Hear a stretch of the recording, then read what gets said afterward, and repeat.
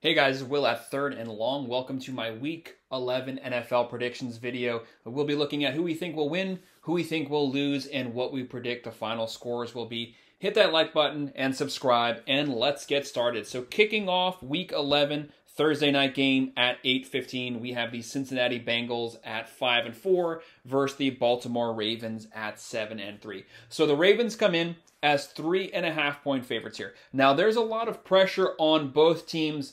Both teams coming off of losses. Bengals are 5-4, so they need to get some wins racked up here. They don't want to miss the playoffs. They cannot afford to drop to 5-5 and be 500 at week 11 of the season. For the Ravens, they are at home. They did have a loss this past weekend. But looking at the stats for both of these teams, the Bengals are averaging 20.2 points per game, Baltimore 27 points per game. For the defense, Baltimore is only giving up 15.7 points per game. So the Ravens here have a top 10 offense. They have a top 10 defense. They have Lamar Jackson. They have Andrews. They have the playmakers to control this game because the Bengals, we don't know which Bengals team we are going to get, but there's pressure on both teams to get the win here because Baltimore kind of keeps flirting with the second to third best team.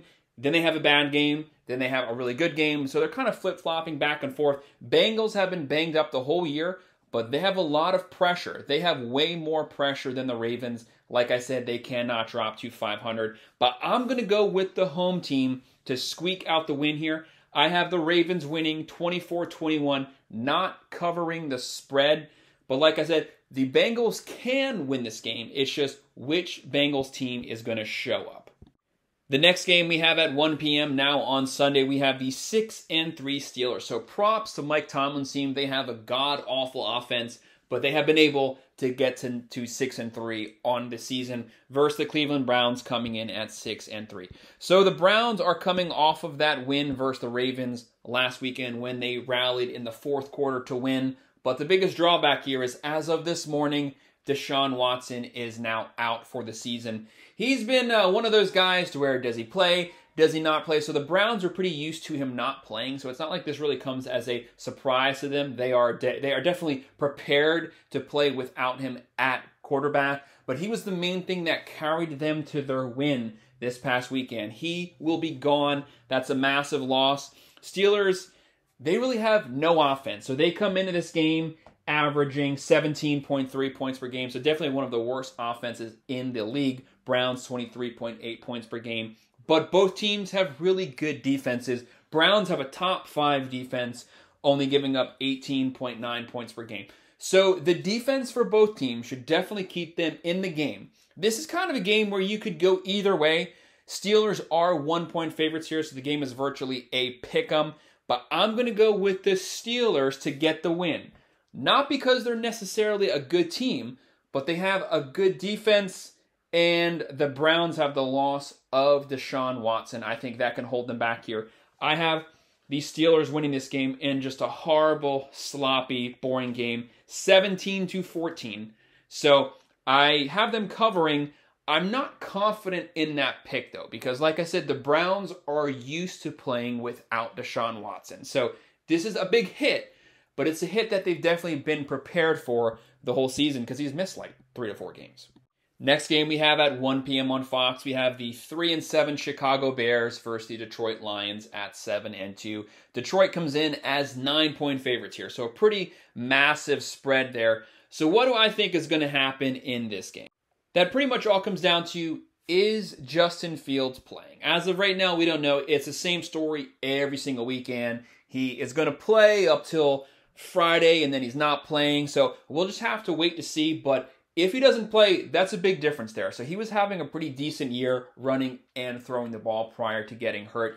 If he plays, he should be able to get them some first downs, get the Bears some points. The biggest problem with the Bears is their defense is completely horrible. They give up 25.5 points per game, whereas the Lions, they have a top 10 offense. They have a top 15 defense. So their offense is scoring 26.8 points per game. They have the playmakers. They have Goff at quarterback. They have Montgomery at running back.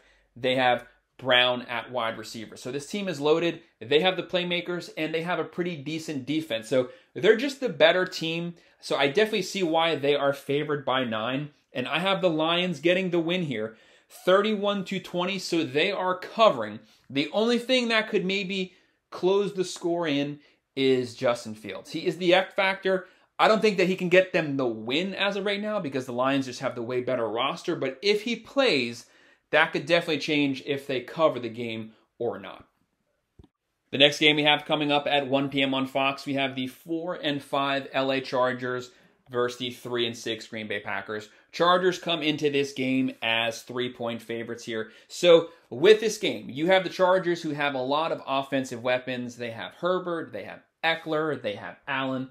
They don't have Williams, but they don't need him as of right now because the Packers defense has a lot of holes. Packers give up 20 points per game, and their offense is only averaging 19.9 points per game.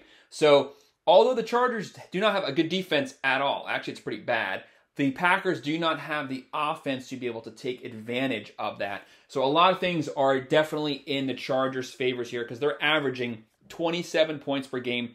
And the big difference here is the running game. So the Packers' rush defense is really bad, and the Chargers have Eckler. So I think they're going to run the ball down the Packers' throat. Whenever they need first downs, whenever they need vertical plays, that's when Herbert comes in. So I have the Chargers getting the win here, and I have them winning 27-20 and covering that spread.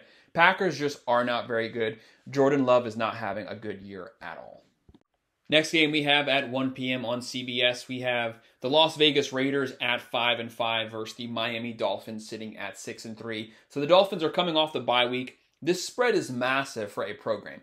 They are favored by 13.5 points here. So with the Raiders, they did fire Josh McDaniels. They have Antonio Pierce as the acting head coach right now. They're 2-0 since he's taken over. So he's definitely lit a fire in them. They've won every single game. But at some point, that's going to go off track. At some point, they're going to lose. This team is pretty good as a rostered team, but they're not very good on the field. They only average 17.2 points per game, and they're facing the Miami Dolphins, averaging 31.7 points per game. So Miami is going to score, and they are going to score quickly. So if you want to beat the Dolphins, you have to be capable of getting into a shootout. Raiders are not capable of doing that. They are a run-first team, but the Dolphins actually have a pretty decent rush defense. So that's going to force the Raiders to have to score. They will not be able to run the clock out and keep the ball out of the Dolphins' hands. So they're going to have to go vertical, and that's just not going to work because the Dolphins, they have too many offensive weapons. They have Tua, Mostert, Hill, Waddle, Berrios. The list goes on and on. This team is going to score. They're going to score fast. Raiders cannot keep up. That's why that spread is so massive. And I have the Dolphins cruising to the win here, 34-20. So they will cover that spread. I don't think the spread will stay that high going into Sunday. It'll probably drop, but it really doesn't matter because even if it goes up, the Dolphins will probably cover it. The next game we have is at 1 p.m. on Fox, and this is another completely lopsided game, just like the Dolphins game. We have the 6-3 Dallas Cowboys versus the 1-8 Panthers. Dallas is 10.5 point favorites here. So just looking at the offenses here, Dallas is averaging 29.9 points per game, and the Panthers 17 points per game. The Dolphins are only giving up 18.3 points per game. Panthers giving up 26.9 points per game. So the Panthers are basically getting torched every single game. The Cowboys have a top 5 defense. They have a top 2 offense. So they're second only to the Dolphins. They can score. They can shut you down. They are one of the best rounded teams in the country. So really, the Panthers have no chance on paper in this game. So that's why the spread is so spread out there. So you have Dak Prescott. He's been hot since they lost to the 49ers. He's looked good the last 4 to 5 weeks. You have Pollard at running back. Running game has kind of fallen off, but it's there if they need it. And then you have CeeDee Lamb, who's just basically been going off the last 3 weeks, one of the best wide receivers in the country this year. So Cowboys should definitely cruise to the win versus the Panthers here. I have them winning 30-17. This game will not be close at all. So they're going to cover that spread too. Next game we have at 1 p.m. on CBS, we have the Tennessee Titans sitting at 3-6 versus the Jacksonville Jaguars at 6-3. Jacksonville 7-point favorites here. So Titans, Will Levis had his first two starts looked pretty decent. His last two games have looked pretty sloppy, so he kind of came down to earth there. But really, they don't have the offensive playmakers to really transition into a offensively focused team. The Jaguars, so they had a bye, then they hosted the 49ers this past weekend. They got curb stomped at home, so they have to rebound here. Trevor Lawrence is having a pretty bad year so far. So he's got 2,100 yards, 9 touchdowns, and 6 picks. 9 touchdowns, 6 picks. It's week 11. He definitely needs to step those stats up because he's not having a good junior season in the NFL. They still have a decent running game. They have some weapons at wideout. When you look at the team stats here, you have Tennessee averaging 17.1 points per game. That's not very good. Jacksonville, 21.8. That's serviceable. Both teams have okay defenses. Tennessee gives up 20 points per game. Jacksonville, 21.1 points per game. Jags are the heavy favorites here. They should win the game, but you never know because it all rests on Trevor Lawrence. He has to stop fumbling the ball. He has to stop throwing picks. He has yet to get 300 yards so far this year. This probably won't be the game that he does that because Tennessee has a pretty good defense, but they have to get him back on track. Either way, I have the Jags winning right now, 24-17. So as of right now, that's a push because the spread just changed from last night. But I have them winning 24-17. Next game we have at 1 p.m. on CBS. We have the Arizona Cardinals sitting at 2-8. Versus the Texans sitting at 5-4. Houston is the 5-point favorites here. So when you look at this game, it kind of has the buildup to potentially be a shootout match here. When you look at the Cardinals, so their offense was doing nothing for the last few weeks. Kyler Murray did come back this past weekend. He had a really good fourth quarter. He got them their second win in his first start coming back. Seems like he hasn't played in like 3 years, but he came back, looked really good. He was kind of rusty at first, but definitely got things going, so props to the Cardinals for him coming back. I don't know if they're going to be trading in this offseason. I don't know if they're trying to bomb to get the #1 pick. I don't really know what their plans are for the future. But if they're trying to win with him, so trying not to get a top 3 pick and they are trying to be competitive, then they definitely have to get vertical and get aggressive.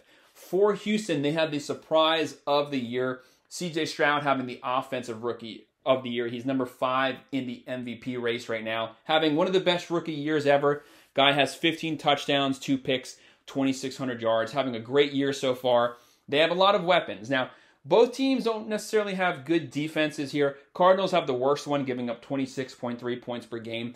But like I said, this game kind of feels like it has the build-up to be a potential shootout. Houston is the favorites here. I have them getting the win. I have Houston winning this game 30-24. So I have them covering that spread, pretty high scoring game. I don't think the Cardinals have the weapons to be able to keep up with the Texans as of right now. We don't really know because Kyler Murray has only played 1 game and that was his first game in like 2 years. But as of right now, Texans have the better team on paper. Next game we have coming up at 4:05 p.m. on Fox. We have the Tampa Bay Buccaneers sitting at 4-5 versus the 49ers at 6-3. San Francisco, 11.5-point favorites here, so another pretty large spread. So with this game, you have Tampa Bay. They have a top 10 defense. They only give up 19.2 points per game, but they only score 19.8 points per game. But Baker's having a pretty decent year so far this year. They do have some weapons at wideout, and they have a really good defensive line, and they have a really good rush defense. Looking at San Francisco, so they had the bye week, and then they came back this past weekend, and they beat the crap out of Jacksonville in Jacksonville. Really strong win for them, really good performance by Brock Purdy. Their game plan is very simple. Run the ball, run the ball, run the ball. Whenever they have to throw short passes from Brock Purdy, don't do anything to try to win the game. Just don't cost them the game. San Francisco is averaging 28 points per game, so they also have a top 5 offense. They have a top 3 defense. So just like the Cowboys, one of the best rounded teams in the country right now. 49ers just have way too many weapons. They have Purdy. They have McCaffrey. They have Kittle. They have Ayuk. They have Debo. The list goes on and on and on, and they have defensive weapons, and they just picked up Chase Young, so that makes their pass rush even better. Buccaneers, basically, they're going to be forced to have to go vertical. You will not be able to run the ball on the 49ers. That's why the spread is so far right there. I have the 49ers getting the win here. I have them winning 27-17. So I have them not covering the spread just because Tampa Bay has a very good defense. Do not sleep on their defense. Baker, a lot is on his shoulders here because you can have good Baker, you can have bad Baker, and there's zero middle ground. So Baker can come into this game and throw 3 picks. He can come into this game and throw 3 touchdowns. We don't really know, but I have them not covering the spread only based off of Tampa Bay's defense as of right now.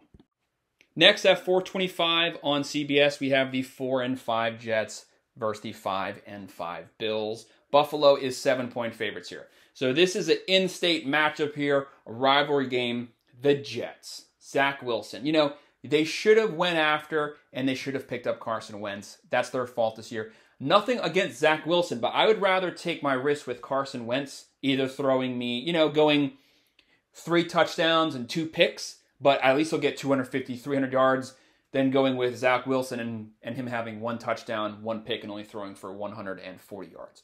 What's the point of that? They have been relying on their great top 10 defense, only giving up, as of right now, 19.1 points per game. That's great. That can win you games, but they've shown you cannot win with only a defense. This team was built for Rodgers. Once he got hurt, they should have started shopping around for better quarterbacks. You had Dobbs out there. You had Wentz out there. They went with no one, and they are basically paying the consequences of that, only scoring 16 points per game. That's not going to cut it versus the Bills. The Bills are averaging 26.2 points per game, giving up 18.4. So they have a top 10 defense also, but they have a top 10 offense. They can definitely move the ball, but the Bills have their own problems. They have a lot of turnovers. They have butterfingers. Josh Allen's throwing picks nonstop. These teams very sloppy. They're kind of spiraling, basically. So since they lost to Jacksonville, they've never rebounded, and they've just been sputtering down the drain since then. This offseason, there's going to be getting fired. There's going to be a lot of people getting fired. Now, they did fire the offensive coordinator, Dorsey. That's not enough. Head coach, you got to go. You wasted Josh Allen and Diggs here. But the Bills have a lot of weapons. They have Allen, they have Cook, they have Diggs. They should be able to control the Jets.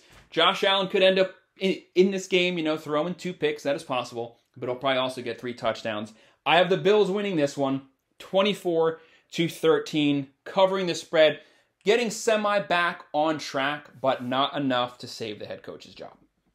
Next game we have at 4:25 on CBS, we have the 6-3 Seattle Seahawks versus the 3-6 LA Rams. Seattle 1-point favorites here, so the game is virtually a pick'em. For Seattle, they're another one of those teams that kind of flip-flops back and forth. Lost 2 weeks ago, had a really good performance this past weekend. They are a good team. They average 22.2 points per game. They give up 22.3 points per game. So they're basically a above average team, but a very serviceable, efficient team. They are very good. Whereas the Rams, they only score 19.8 points per game. They're giving up 22.7 points per game. So they definitely have some defensive woes.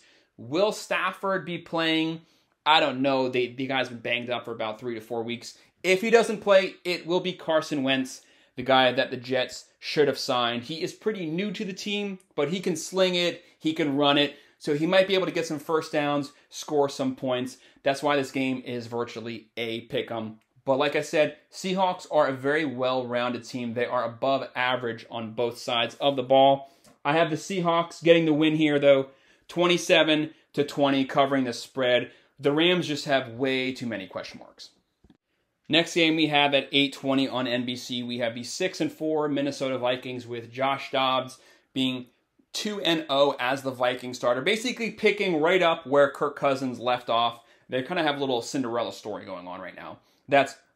So most of that was without Cousins, without Jefferson. So pretty good performance. And then you have the Denver Broncos at 4-5. Denver is the favorites here by 2.5. So this is one of those games to where Vikings have the Cinderella story going on. Josh Dobbs shows up and he just starts winning games. That has to end at some point. The guy's only been on the roster for like 8 days. That's not going to continue. At some point, the winning streak has to end. Vikings come in here. They average 23.3 points per game. For Denver, they average 21.8 points per game. Russell Wilson is basically just not doing anything to lose in the game, having a very efficient year. He has 1,800 yards. Pretty low yardage there, but he has 18 touchdowns and only 4 picks. So he's being very efficient with when he throws the ball. Their defense, though, giving up 27.6 points per game. That's kind of inflated because they gave up 70 points to the Dolphins, so that kind of blows that out of proportion. They've played a lot better since then. This team has been better on paper than their performance has been record-wise.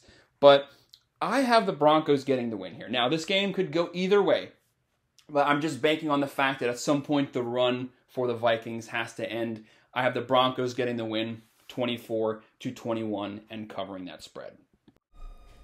The next game that we'll be looking at is at 1 p.m. on Fox. We have the Giants at 2-8 versus the Washington Commanders at 4-6. So Washington is coming into this game as 9.5-point favorites here. That's a pretty big spread. Now, the Giants have a lot of problems going on. Daniel Jones is out for the year. They are 2-8. They have a horrible offense. They are only averaging 11.8 points per game.